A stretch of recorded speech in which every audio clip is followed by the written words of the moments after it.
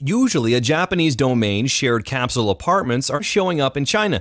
The China Daily website notes that a landlord in Beijing who manages one is offering a one-night stay inside the residence for around $16. While that cost is certainly low, the stipulation is that renters would have to share the space with up to 17 other individuals.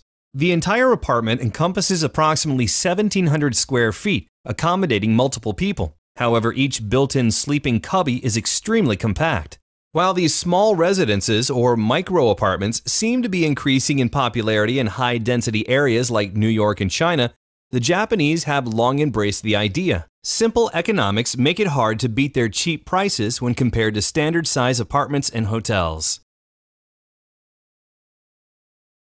Usually, a Japanese domain shared capsule apartments are showing up in China. The China